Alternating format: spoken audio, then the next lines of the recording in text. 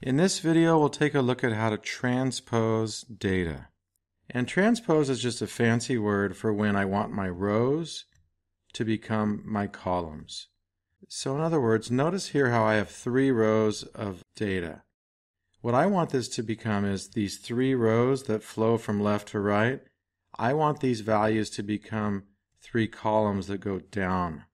So SAT score, the variable name for the SAT scores, would be in column A, social support would be in column B, and college GPA would be in column C. So let's go ahead and take a look at how to do that.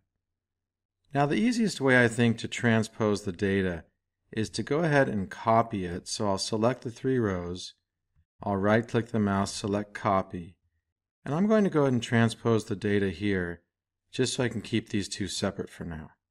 So with cell A5 selected, I'll right click the mouse, go to Paste Special, and then go down to the end where it says Paste Transposed.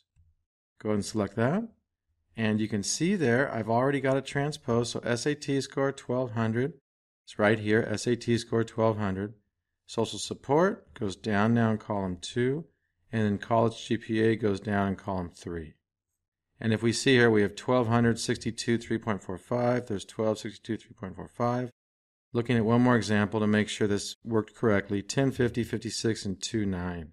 There's 1050, 56, and 29. Okay, that looks great. So what I'll do now is I'll delete these first 4 rows. So go ahead and select rows 1 through 4 here. Right-click the mouse, click on Delete Rows 1 through 4, and there you go. So we've got our data transposed. And I'll just go ahead and expand this a little by double-clicking right here. Actually, let's make it a little bigger, and then this one too. All right, we've got our data now ready to be analyzed in the more traditional column format. All right, that's it. Thanks for watching.